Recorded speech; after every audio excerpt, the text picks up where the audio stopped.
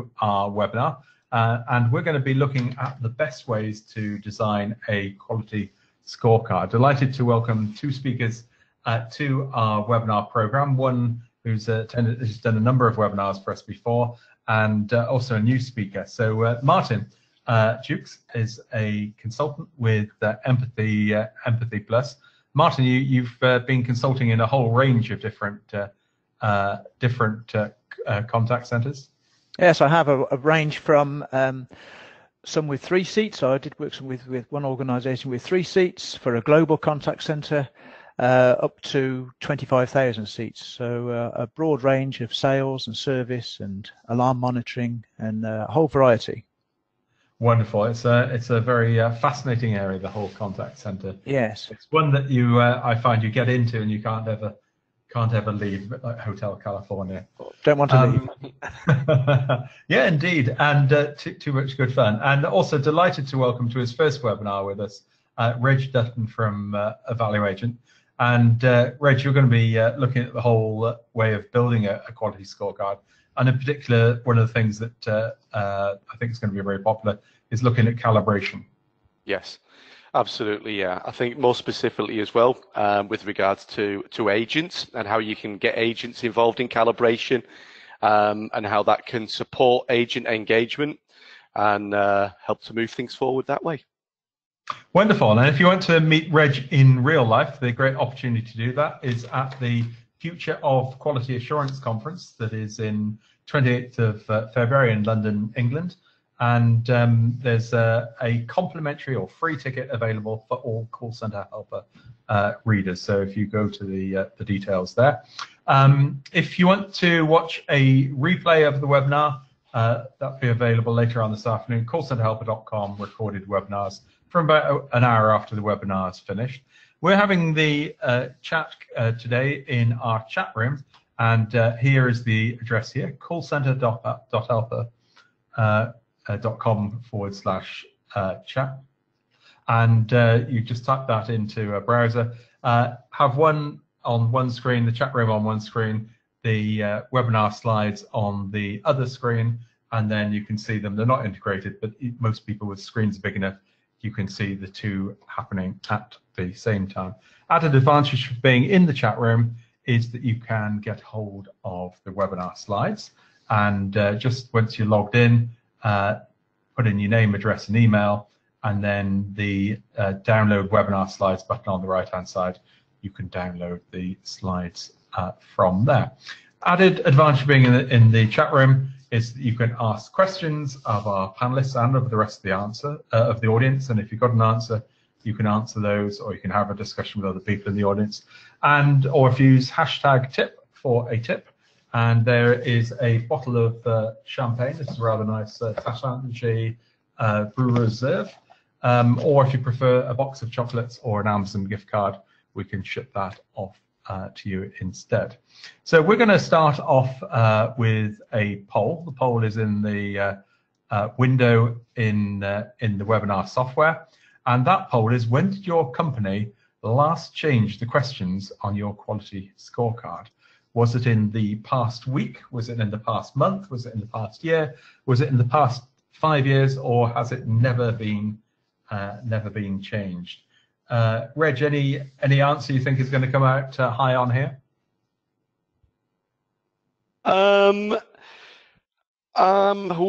It's difficult to say.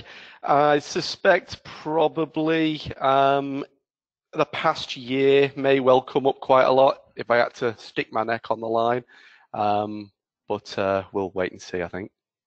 Okay, well, just close the results here. You should be able to see those on your screen. Sample size of 209, which is a very good sample size, and 7% in the past week, 22% in the past month, but the overall majority there, 44% in the past year, 19% in the past 5 years, and 8% have never changed the questions on there. So I guess if there's one key takeaway, that would probably be the one of the ones to do. So just doing that, I think everyone saw the results on the screen there.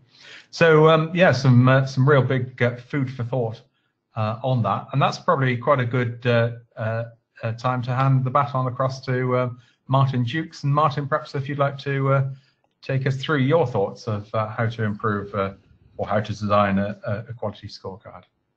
Yes, thank you, Jonty. Good afternoon, everybody, and thanks again for inviting me here today, Jonty, to present and be able to share my views on the world, or part of the world. So I want to talk to you about my views on the best way to design a quality scorecard, and start by looking at what are the considerations. What should you think about when designing? Well, first of all, is why are you looking to measure quality? Secondly, what should be measured? How do we do it? And then when should we measure it? So fairly simple questions. So first, starting off, is why should we have a quality scorecard? And this is a question that I ask people when they ask if we can help them in developing a quality scorecard. Is what's your purpose? What are you really looking to do? And you can see a number of different answers that we receive there on the screen, ranging from measuring advisor performance, reporting as a KPI. So some people only measure because they have to report as a KPI. The most popular and perhaps most forward-thinking is to change advisor behaviour and using the data to be able to do that. But there are others in terms of motivating the team, checking up on our agents. So there's a whole wide range of answers to this solution. I'm just showing here a slide that I used in a previous webinar, and the subject matter there was improving agent performance. And I talked about how it was important to measure performance, to share information, and then to take action. What I've highlighted here is in the red circles, or the red shapes, is that a number of the areas that I've focused on then are very, very relevant to managing quality. So we look at measuring. So we're measuring through quality scorecards, identifying trends.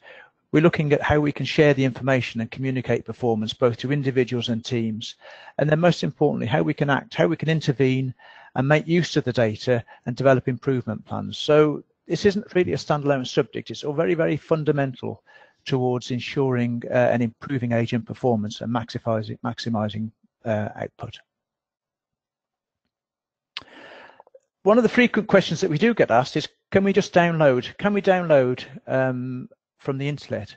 Well, I had a look. I went through Google and I put in CRQM for call recording quality monitoring, and within just over half a second I had 239 million results. So it's quite staggering looking at the number of articles and features that there are available. And that leads to the next question, which is really, well, if there are that many, which one should I use? Which one is the best for me and my organization? And again, when we start to look at this in a little bit more detail, I think Jonty asked me a question earlier about the different types of organizations that I've worked in. Working in sales environments is completely different to working in a service environment, and hence you need to measure different things.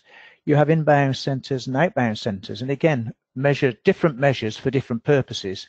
So it's really important to try and focus on what's right for your organization, and particularly focusing on what are the objectives of measuring quality to make sure that your scorecard does measure those things. So what is the customer service strategy? What are you aiming to deliver? Do you have compliance issues that you have to make sure are included in the conversation? Are you trying to follow a process? Are you looking to measure the customer experience or empathy? Or is it the opposite of that in terms of being a hard sell? Finally, remembering that individual requirements are needed to meet individual organizations' needs. And I can't emphasize enough how different each organization is in the way it operates and the way it delivers services. So to develop something bespoke for yourself. Moving on to channels, well, call recording quality management has traditionally had a focus on telephone calls, as it says. We've got a tool that we use called Evaluate that does a comparison across different channels and looks at them in isolation, but also in comparison across the range of channels. And we find that when we look at quality, really, there's not a lot of quality measurement that's done outside of telephones. So there's an enormous gap there. We can see from customers' perspectives, we use a whole wide range of different channels. And this is some data that I picked up from recent work by NICE in Contact. And we can see that these, as well as telephone, We've got email, chat, and a whole wide range of others, from text, social media, etc.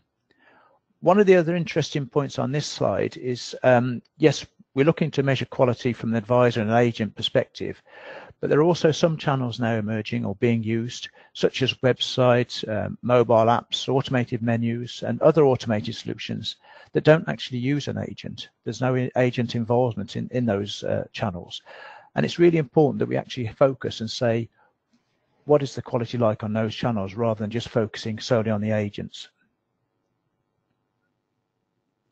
The other interesting aspect about the different channels is the different rules of engagement and different levels of acceptability across those different channels. So the type of conversation in social media may well be slightly different, or it is different to what you'd expect to see in email.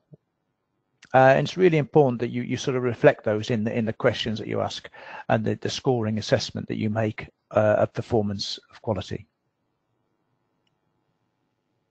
So what to measure? What's the most important and relevant things to measure? Well, a whole wide range of measures. Some are objective, some are subjective. For many organisations, quality is the main KPI for customer service. So it's interesting listening to some of the questions, or some of the things raised earlier, points raised earlier, around how measuring quality doesn't necessarily fit with other KPIs. From my perspective, I think quality is one of the most important things in terms of giving that level of service that then starts to improve overall KPI performance. The sort of areas that I would look to include in terms of developing a scorecard is what's important to the customer. Is it the customer experience? What's the experience like? Is the customer receiving their outcome, or the outcome that they anticipated receiving or hoped to receive? From the organisation's perspective, you can measure whether you're meeting the regulatory needs, whether you're delivering against your strategic objectives. Are you enforcing policy, matching policy, and are you adhering to scripted areas that need to be measured with some sort of accuracy? And then the final area is about engagement. So really having a look from a more subjective perspective around behaviours, attitudes, and the approach of the advisor in helping that customer to deliver their objectives. We look at scoring. We often get asked about which is the best way to score, which is the best model. Well, there's a whole wide range of scoring to meet questions. Some of the questions are objective, some of them are subjective. So for objective scoring, it's quite easy to say yes or no. So did the advisor use their name during the call? Well, either they did or they didn't. So that's quite easy to say, to score. We then move into an area where there's a little bit more softer things. So we start looking at an area that may have a middle ground, so a red, amber, green indicator. So yes, they definitely did. No, they definitely didn't. But maybe there's a little bit in the middle where they bits and pieces. So we'd use that indicator there. And then finally, over the subjective scale, how engaging was that? Was the advisor with the customer? So that's really subjective and left to the assessment, or the assessors to determine where they are on that sliding scale. I've used a scale there of 0 to 10, and the scale is flexible to use for people to put in what they want. So the question that we get asked is which is the best method of scoring? I believe that the best is probably one of a combination. So there would be some things that are quite binary, and you can say yes or no. Whereas there are other things at the other end of the scale that do need to have more subjective work involved in them. And Martin, now is probably a good time to run a poll on this, which we have. And what we'd be interested to know is how do you present your agent quality scores? Do you do it as a number score, such as 16 out of 20? Do you do it as a percentage score, for instance, 63%? Do you do it as a pass, fail system? Do you do it as a banding, for instance, red, amber, green? Or do you have some sort of combination or different way of doing the score? So if you'd just like to vote on that, do you have a number score, a percentage score, a pass-fail system, a banding system, such as red, amber, green, or do you have a blended or combined score? And if you've got a blended or combined score, perhaps if you could put a little bit in the chat room about how that works. I'm just going to share this with everyone now, and we have a sample size of 243 on here, and it looks like, Martin, the overwhelming majority here use a percentage scoring system, 63%, followed by a number score. 25% use a very use some form of blended or combined score, and it'd be interesting to see how that combined score works. 4% have a pass or fail, and I'm quite surprised that the red, amber, green, which I've seen working very, very effectively in a number of organizations, only 5% of people are using that. Yes, that's interesting information. I'm a little bit surprised at some of those outputs as well. So it is, yes, very interesting. Okay, so anyway, back to you, Martin. Okay, thank you. The interesting thing with those results is actually looking at them and how they compare to individual organisations.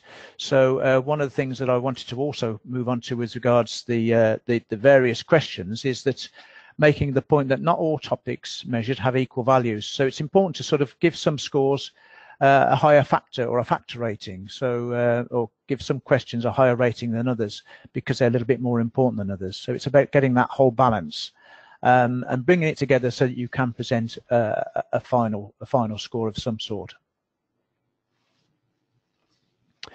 It's also interesting when we start looking at areas that aren't applicable or aren't appropriate. So I'm sort of quite keen in talking about appropriateness when it comes to empathy. And I do believe that not every measure is applicable or appropriate to every contact. So not applicable is actually a valid answer in some cases. And what I'm talking about there is having a final question or a final score that says it's not appropriate. So we can then exclude that from any final results. Excuse me.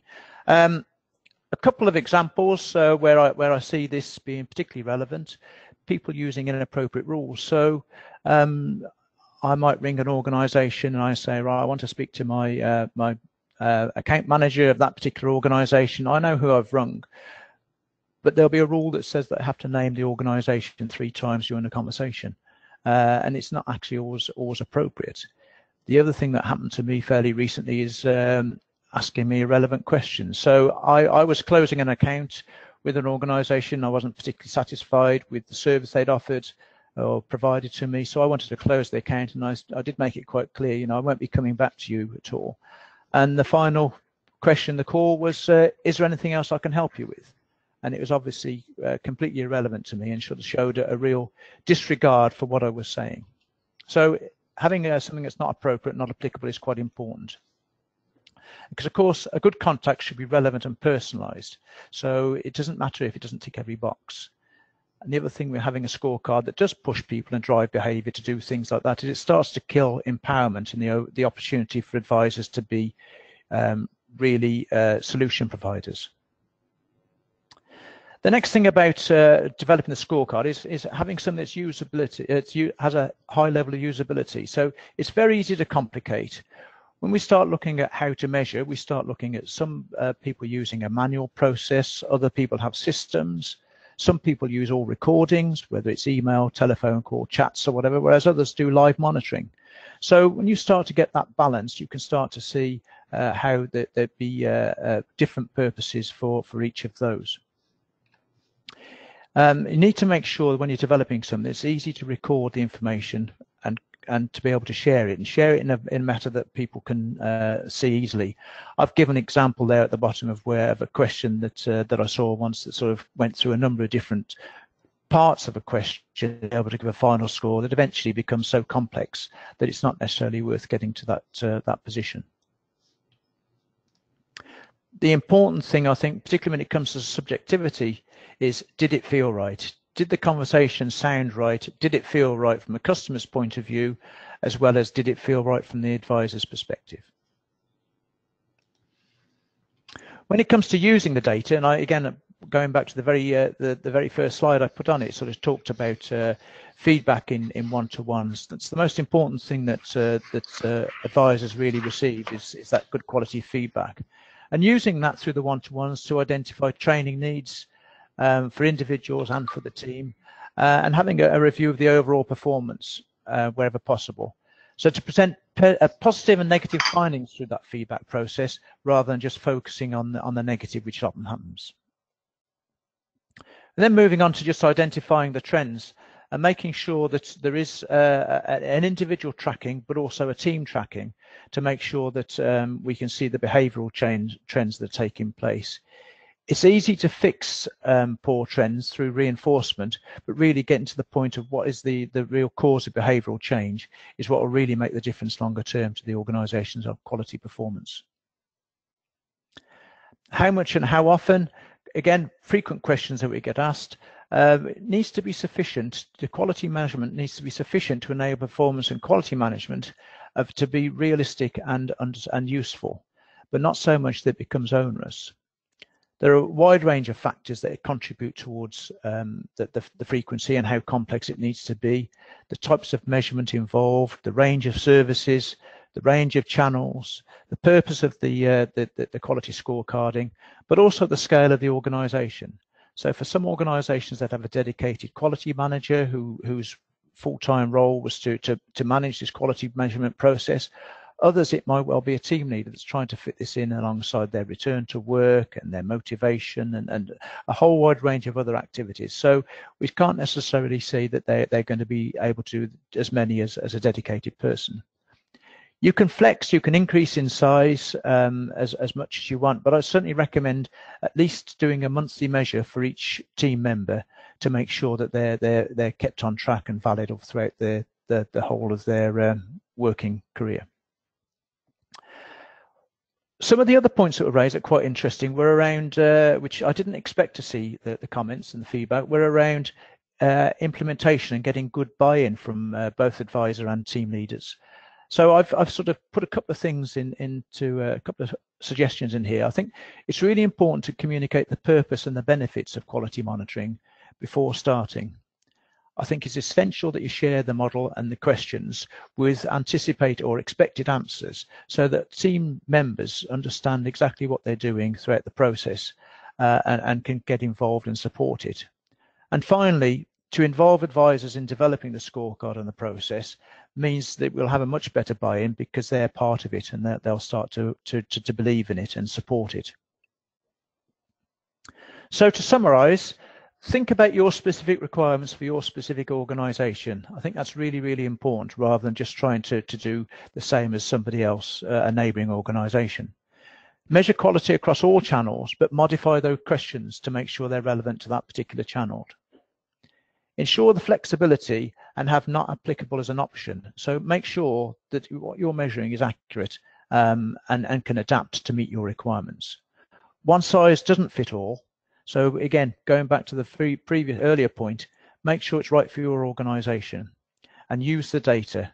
For so many organizations I see, they collect lots and lots of data and they simply report on it. They don't do anything of real value in terms of using that data to improve. Thank you. Thanks for listening. You're on mute. Thank you very much for that, Martin, and some great thoughts there. Some very interesting feedback. We're going to jump across to the chat room where we've had some very interesting feedback from people about the scoring mechanisms, particularly people who used a blended score. So Annetta said we have a blended score percentage that is shown as a red, amber, green, or purple. I'd be interested to know what goes into the purple category there, Annette, so perhaps if you'd like to drop that into the chat room. Emma says we have a percentage score for the customer service side of the quality score and a pass-fail for the regulatory side, so that's quite a nice blended approach. Sharon says we use a blended for the PBM call center, things such as HIPAA, which in the US is the Health Insurance Portability Accounting Act, which sounds like a bit of a mouthful, that is a pass or fail. The rest are a sliding score of 1 to 5. And also Karen says, we also use blended scoring. We use a combination of critical, needs improvement, satisfactory, not applicable. This generates a red, amber, green status that equates to a percentage score. So Martin, there's quite a range in that blended category. Yeah, some good feedback there, some good ideas and good examples of where people have developed what's important for them. Yeah, and I think the that compliance one is quite Yeah. critical. You know, almost being as a separate metric, which is sort of very different from you know, one of the critical ones if you're in a compliance environment. So let's have a look. We've got a question from Liam. Liam says, we've recently introduced self-scoring for agents on a monthly basis, 3 contacts each. I'm undecided on how effective this process is and feel there is some fine-tuning to do to make it really work. How does everyone feel about this process? Any suggestions for getting the most out of agent self-scoring? Rich, have you got any opinions on this one? I think if you've got that culture in place where, you know, where agents are effectively clued up on coaching and they've had good understanding of what's involved and, you know, they're engaged with that, I think, you know, it can certainly be a good idea. And I think, you know, especially where agents are scoring their own contacts in those scenarios, calibration, as important as it is anyway, you know, I think, you know, there should be more emphasis placed on that to support that process that you're going through. And Martin, I think this comes down to what you're trying to achieve, because I think agent self-scoring is particularly useful for behavioural change. I guess the downside with agent self-scoring is we all score ourselves as excellent, but highlighting some areas that need improvement. I think that it's quite interesting to then start to look at trends for individual agents. So if we do have some agents that, let's say, are a little bit more positive in their opinions of their performance than others, then we'd start to see trends. They set a baseline for their own performance, I suppose, through that trends. But it's really quite interesting, and it goes back to that whole calibration issue of how do we make sure one is compared with, or an apple is compared with an apple, and those sort of things. And if anyone's got any ideas on that, if they'd like to jot it into the chat room. Annette says red is unacceptable, up to 75%. Amber is work to do. Green is achieving, and purple is amazing. So I wonder why purple, but might be tied into the brand. Yes. Tom says we review the agent recorded calls together and review. The agent also gives feedback and recognises where improvement is needed to deliver the ultimate customer experience. Certainly, I think where the advisor gives feedback and represents, you know, it can be very, very powerful. It's sort of more like show rather than tell, I like. Kristen says we're now working on a survey out to our agents. This has been about 6 months with the new scorecard, so we can get feedback on how they like it and what changes are necessary. I think, Rich, that's quite a nice one of sending out a survey. Yeah, I absolutely agree. And I think, yeah, throughout any quality process, whether it's surveying or getting agents together, absolutely, you know, believe in that 100% from an engagement point of view. Absolutely. Well, here's a question that ties down to advisor buy-in. How can we make sure that agency quality scorecards is a chance to improve and not fear to be punished for doing something wrong? So that's an interesting one. Martin, any thoughts? I think Reg talked a little bit earlier around culture, and I think it's having a culture that supports that. And I suppose it develops with time to start with, because if punishment has been in place previously for doing something wrong, then it's hard to move away from that idea that's going to happen to you again. So I really think it's about engaging with the agents and helping them to see that they're not going to be punished and there is something positive through that improvement. I have seen some schemes where we've seen reward for improvement in performance rather than simply best performance. Yeah, and I think things like league tables are one of the ones that call centers love league tables, but that it's very subtle. That can also be seen as very punishing. If league tables are great if you're top of the table, but if you're anywhere sort of in the bottom half, can actually be seen as punishing. So maybe not using them as league tables, not having them visible on notice boards or things like that is quite a key one. Right, a couple more tips. Andy says, here's a tip. We built what we felt was best for the customer journey, then asked all our team leaders to go and use it and come back to us with feedback so we could adapt it to be the best version of what we have and be functional, which I think is a nice tip. Dawn says, we offer our customers the option to complete a 2-question survey at the end of the call where they rate the customer experience and how well the agent performed. This is on top of the individual KPIs. If a supervisor, I review the satisfaction, as a supervisor, I review the satisfaction surveys, and if it is a fair review of the agent. I certainly think it's a great idea to get a feedback loop from the customer. And finally, in this section, Brittany says, calibrate with agents as well as management. You can use previous calls from other call centers or agents that are no longer employed. And Rich, I think you're going to be talking in calibration in just a very short moment. Yeah, absolutely. And I'm sure I'll cover that point. Okay, brilliant. Well, we're going to jump across and we're going to do a poll. Before we do that, before we jump across, Reg will be carrying out a poll. And the poll is, what technology to use for your quality scoring? So just like to do it, you can select all that apply here. Is it pen and paper? Do you use spreadsheets? Do you use quality monitoring software? Do you use online scorecards? Or do you have some automated scoring or speech analytics systems? So just click on the results here. Reg, I'm expecting probably spreadsheets are going to be quite popular. Yeah, I'd expect that as well. So yeah, over the years and with clients that we work with, historically spreadsheets. I mean, to be honest, it's because spreadsheets is always the easiest place to start, especially for smaller contact centers. So yeah, I would expect that to be the most common. And indeed, it is. 58% of the audience are using spreadsheets, 40% using quality monitoring software, 26%, which is a growing arrangement now, are using online scorecards. I guess spreadsheets fall down in that they're very individual. 11% still using pen and paper. It can be quite a good way when you're doing side-by-side reviews. And 7% are using an automated scoring or speech analytics system. So that's starting to grow overall. So we're now just going to jump across to Reg. So I will just transfer the presentation to Reg.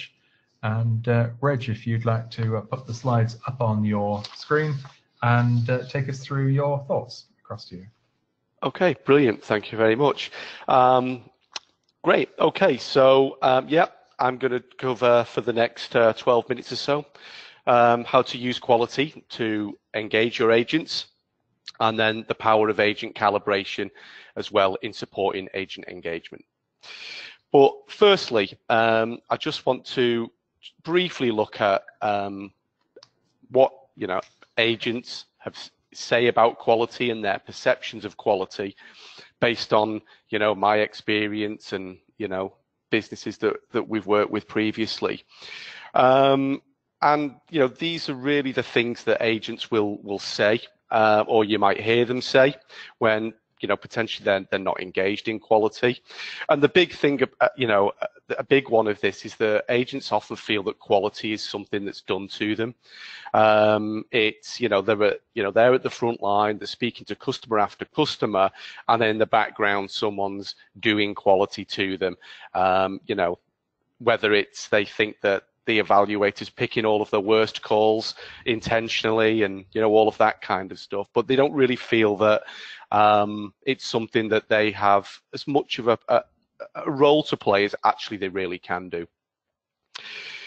They don't really understand often as well the value that quality has to the organization, and makes them feel what's the point, and particularly if they feel that they're not getting things right all of the time, or things aren't going particularly well for them that often, they can start to question the value of it, and really where that's taking them in terms of their own performance. And then them and us.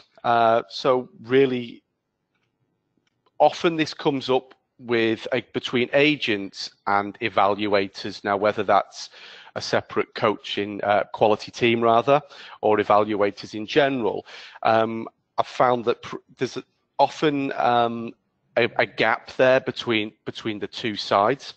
So there's this invisible barrier that the agents are on one side and then the evaluators are on the other side, and there's often not a link there between the two where, you know, they can talk to each other, interact with each other, and talk about quality together.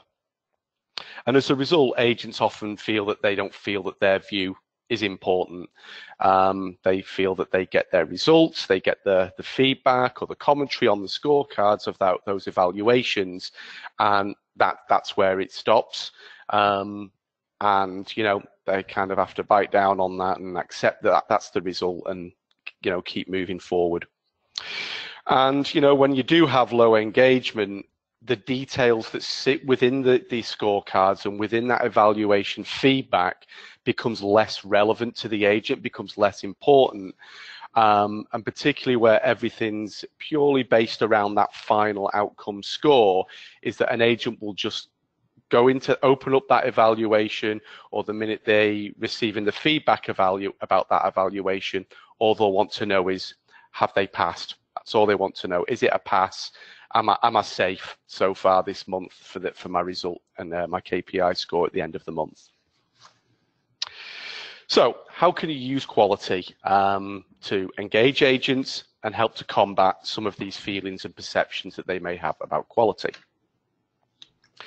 So first of all, and again, just elaborate a little bit further on something that Martin covered in his presentation, is involving agents in the design of your quality scorecards. And indeed, I'd take it a step further than that not just the scorecard design, but if you're designing a new quality framework or redesigning a framework, then again, get agents involved as early as possible. But in the case of scorecards, you know, you can do this in a number of different ways. You can have agent forums where you can perhaps get a select number of agent champions that agents represent a number of different teams, that they can collate, you know, various pieces of feedback from those agents that they can take through. Or alternatively, you can gather this information from your agents from across the different teams. But the important thing to remember is here, when you're going through this process, is agents are at the front line. Agents are speaking to your customers every single day for a number of different queries, issues, complaints, you know, all of these different things. And they're living these experiences with these customers every single day. So to me, it just makes common sense that, you know, if you are looking at designing a new quality scorecard or redesigning it, then their input, you know, is you know, invaluable to you in order to get the information from an agent to understand, you know, what they feel are important things to customers that they care about, that they should be measured on. And the kind of, we had a couple of tips along that line. I thought tied in very nicely about either doing a survey or getting team leaders to trial it and asking for agent feedback. So I think that ties in very nicely. Absolutely, yeah. And again, you know, we've talked about culture a couple of times as well, but it's this starting point, if you like, which, you know, starts to breed that culture and that confidence around quality, and that actually, you know, agents themselves can make a difference and have an input. But also as well, you know, once you've got them involved, of course, don't just leave it there. It's important to follow up on all of that information that you've collected, and whether it's a forum or done through meetings, however that may be, you know, set clear guidelines and expectations to your agents about how you're going to come back to them, you know, to feedback how you've used that information, what information you've used, why. If you've not used anything, you know, explain that as well. You know, again, if you want them to be engaged and you want them to feel like they're involved, it's important to get that bit right as well. So, you know, once you have created your scorecard and you've got those scorecards in place, it's important to make sure that the data that you're giving to your agents about those scorecards and about their results, you know, is relevant to what they need. If you don't want them to focus solely on a overall score, then perhaps just giving them an overall score isn't necessarily the optimal way to proceed in terms of giving them the data. You know, perhaps give them their own agent dashboards, perhaps, or as well as giving them their evaluation summary, give them a breakdown of those line items and those questions within the scorecard about how they've scored, and perhaps present them in a way that, you know, they can trend that performance for themselves over time. And this is something that the evaluation software, you know, provides for agents. Because you want agents ultimately to be able to use that information. You know, it's great, as Martin said, lots of contact centers produce lots of data from quality, but often it doesn't get used in the right way. And if you want agents to be engaged with it, then make sure that you're giving them what they need to be fully engaged with their own individual performance. So, as well as the data, when you're designing your quality scorecards, think about the tools that an agent requires in order to succeed and give them every chance for success with those different measures that you include in your scorecard. You know, I mean, agents will be very quick to tell you if there's something in the scorecard that is a challenge to them because perhaps they don't have the right systems or something is ineffective in enabling them to be able to service a customer optimally in a particular area. So also consider that as well when you're designing your scorecards. If you're going to measure something, does the agent have everything that they need at their disposal to be able to succeed in that particular measure? And also take a balanced approach to feedback when you're evaluating with your agents as well. So it's very easy and it is very common that when an agent has done something either incorrectly or there's something that's not quite hit the mark, it's very easy to write up a detailed commentary around what it was that they didn't do, why it wasn't effective, what they can do different next time. But at the same time, you know, although this is good information for an agent, over a period of time, if this is the only detailed commentary or feedback that they're receiving from their evaluations, then you've got to start questioning how that's going to affect their engagement with regards to quality. It's easier in many ways to write up about the things that they did incorrectly, but you know, when you're doing that, just think about when you're listening to those contacts, when you're looking at a contact, to be sure to be pulling out all of those great things that they've done. So when you're giving that feedback, not only are you, giving some detailed feedback around, where the coaching opportunities are, but also around where those successes are. What do they need to keep on doing to make sure that that area of performance that they are excelling in continues with every customer, and so the agent is aware of that. And encourage the sharing of best practice. So again, this is something, again, in my experience, which doesn't happen that often amongst agents and peer-to-peers between agents. You'll find within your businesses and organizations that you'll have agents out there that are knocking it out the park left, right, and center. Or indeed that people have come from somewhere where they've really struggled for a period of time, but now they've started to improve, they've started to make some changes, and things are really starting to, go on the up for them as well. So, how have they done that? How can they share that with their colleagues? So, if someone has struggled and they're improving, I guarantee that there's going to be other agents within that, within that team or that business that are in exactly that same position. And it's talking to the peers that can really make a difference. It's somebody else that has been in their shoes, in their exact position, whether it be they've been performance managed on it or something else, then, get them talking to each other and make time for them to share best practice. And finally, get your agents calibrating. So this is something that I'm going to move on to, as Jonty's been saying, in more detail, but this for me is a key part of getting your agents engaged in quality. So I'm just going to talk now about the value of that.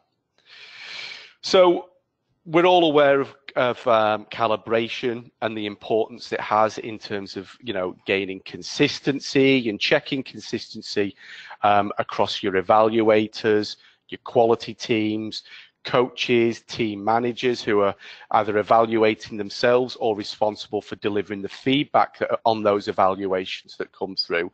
But what about agents? Do you use agents in calibration sessions? And if so, think about how you're doing that. And there's a number of different ways that you can do this. The simplest way, first of all, is getting some agents together and holding a calibration session with just agents in there. Get a mixture of agents of different performance levels, so you are going to have differences between those consistencies that are going to drive those conversations and get people talking about quality. But also, it is all inclusive. You don't want that them and us feeling between agents and evaluators. So mix that up in the room. Get your agents in the room with some of the evaluators. And again, it's that information that those agents have that feed in to, through that calibration process, their ideas and perceptions and thoughts around quality and how customers should be treated that, can support evaluators.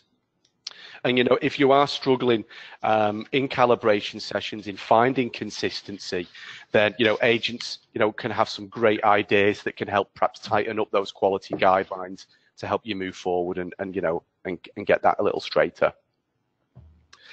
So once you're doing that, and your agents are calibrating, what it will start to do is start improving agents' appreciation and understanding of quality. So agents will start to look at quality in a different way. They'll take a more rounded view of quality and start to understand the more of the intricacies about what the expected standards are. And, it should start to help make them start reflecting on previous efforts and how they can make changes and make a difference moving forward. And of course, when they're thinking that way, you're empowering them to take more ownership of their own quality performance, take a lead in quality, recognizing perhaps the support opportunities that they identify through quality, and just generally get them talking about it a lot more.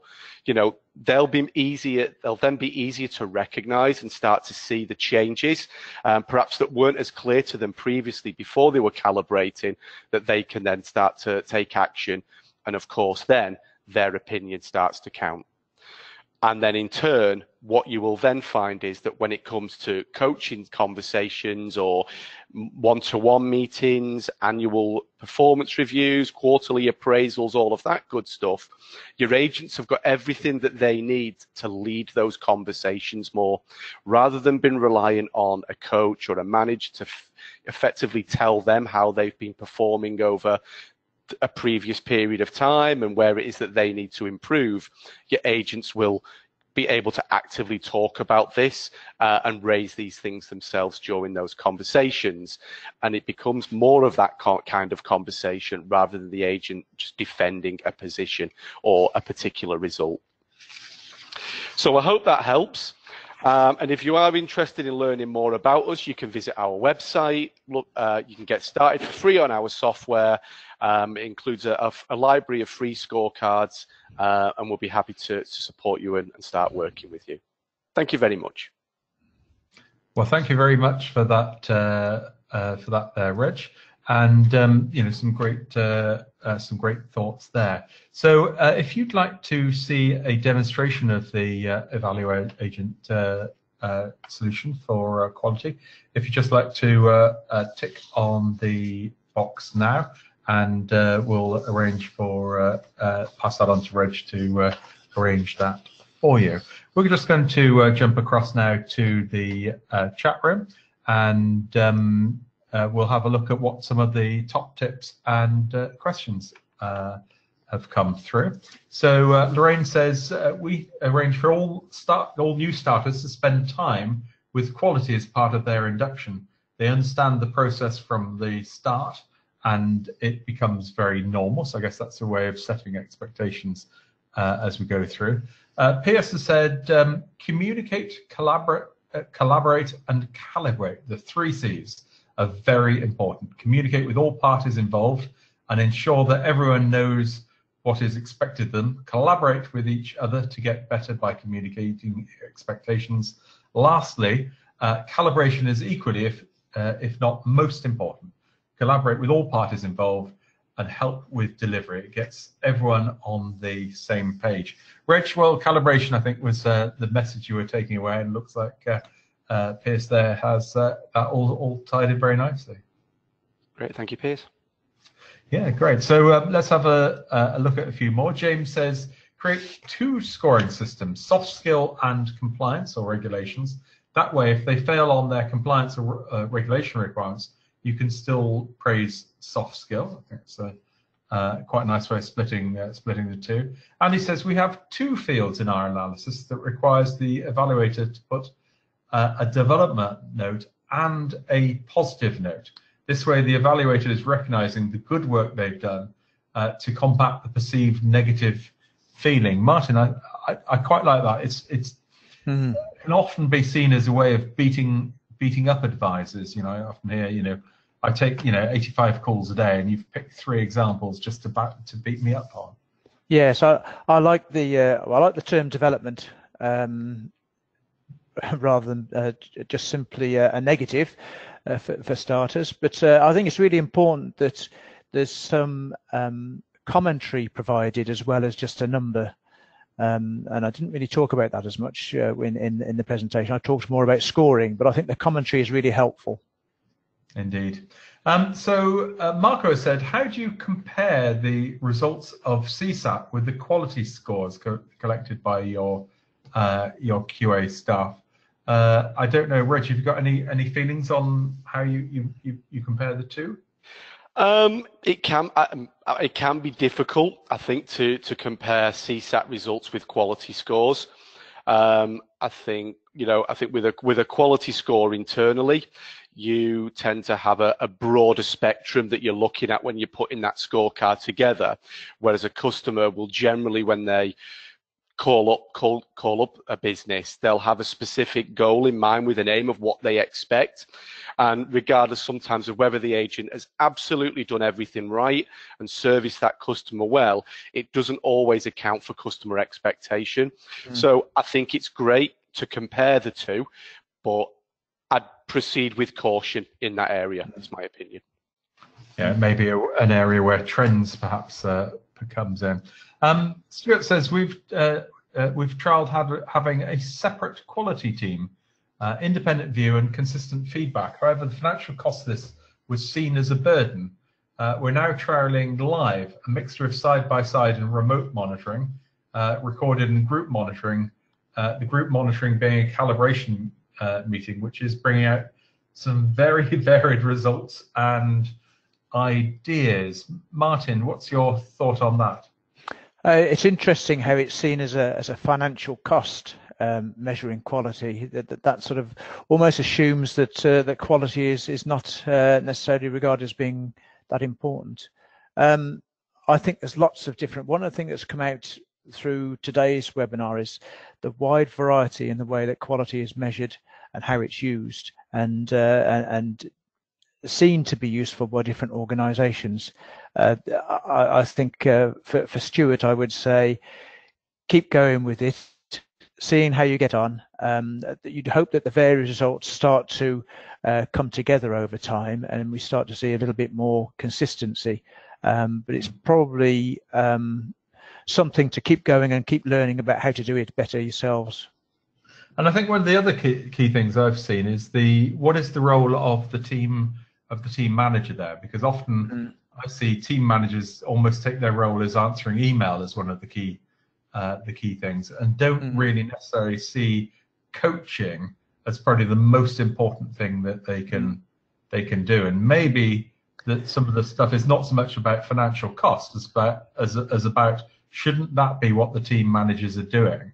And maybe the team managers haven't been trained or coached in what they should be doing and where they should be spending their time. Yes, I definitely think coaching is the most important role for a manager or a team leader, and would give the most benefit.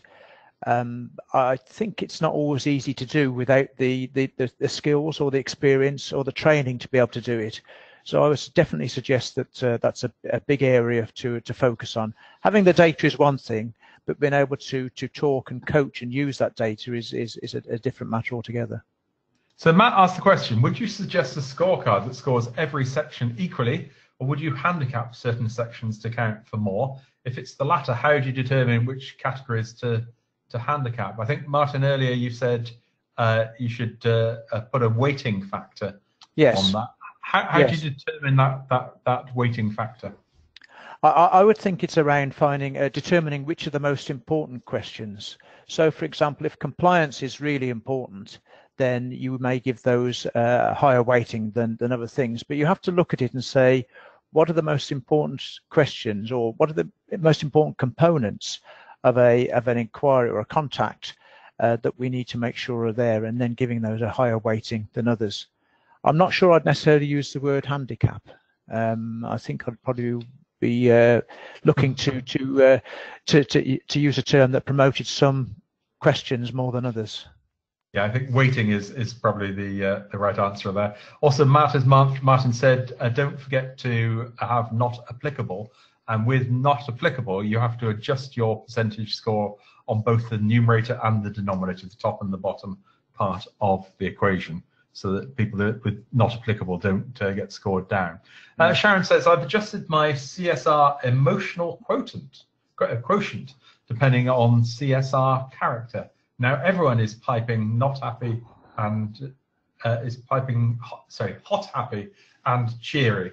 I do encourage them through comments on Scorecard to remember to smile and think of caller as one of their family or friends. That could be dangerous.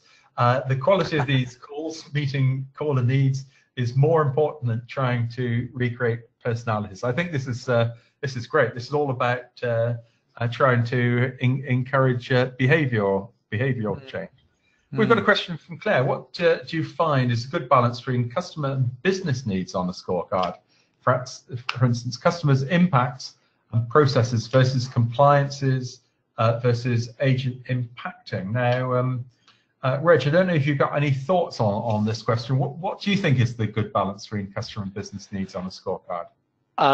For me, it really comes down to, it's about when you're initially preparing that scorecard and you've got everything laid out in front of you that you could possibly measure, which is going to be a big list. It's really about looking at those things that are the most important to the business and to your customers as well.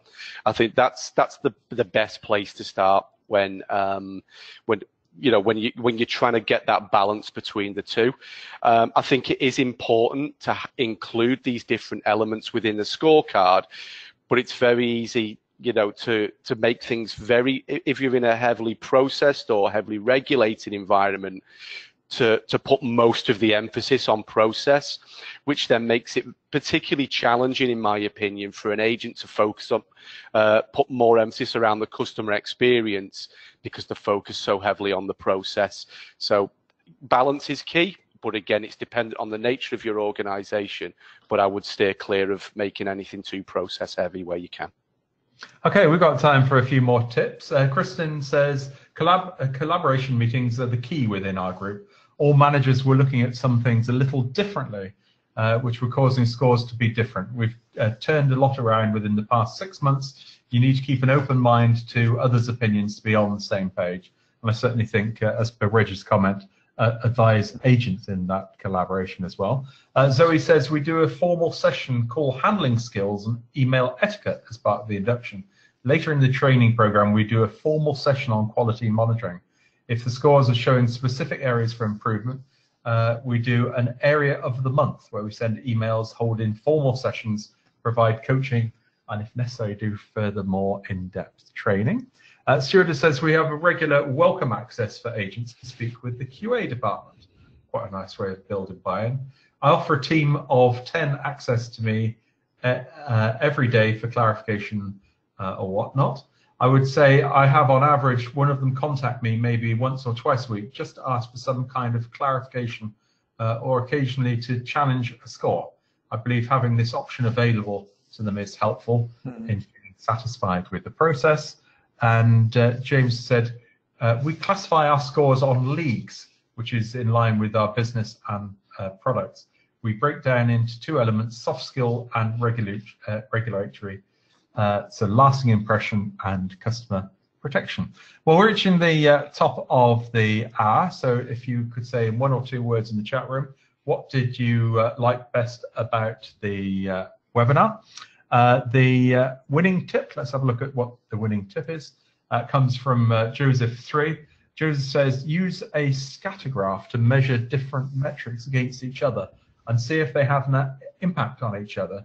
If there is a strong correlation between these two key KPIs, we might be double rewarding or double punishing of agents. So I certainly think there's in lots of elements, plotting one metric against another can show some quite interesting results.